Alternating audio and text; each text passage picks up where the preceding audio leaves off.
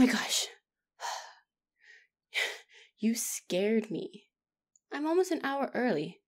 Why are you here already? And how can you have so much energy when the sun is barely up? Thank you. A much more appropriate greeting than screaming in my ear at 8 a.m. on a Tuesday.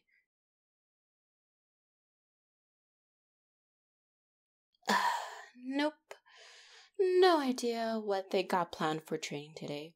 That's why I'm on the floor stretching. They can throw anything at us, from a written exam on Hestia's lecture last week to one of Artemis' brutal obstacle courses. Whatever it is, I'll be ready for it.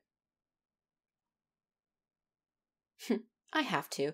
If I don't kick ass, it'll be my ass getting kicked at dinner tonight with my dad. Oh, by the way, because I was the first one here, I had to set up the room. I found this envelope. Had your name on it. Yep, was sitting on top of the mats. Whoever left it must have known you're usually the first one here. Well, open it and read it. I might be able to recognize the handwriting.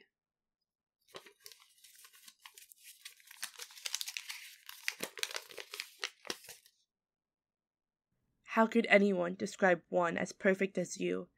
Vision of elegance and loveliness. Every action of yours I've observed is embodied in the fragility and delicacy of a twirling snowflake, and yet you waltz into eternity with the softest of motion, in perfect rhythm with the air and the world. You are beautiful. Every step, every pause, every breath of yours is a masterwork of the divine. Your presence brightens the world with a light that cannot be compared. You are the flower that nature cannot hope to match.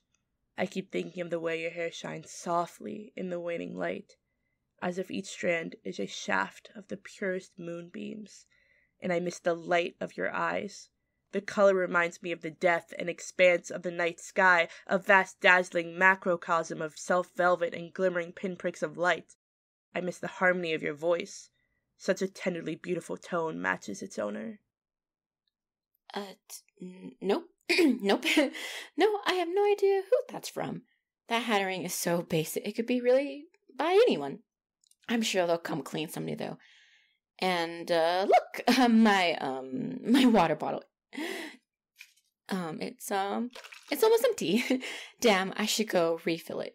You know how important water is to proper training, and especially for someone like me, who's connected to the ocean.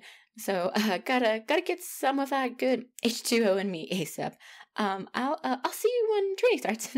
Bye.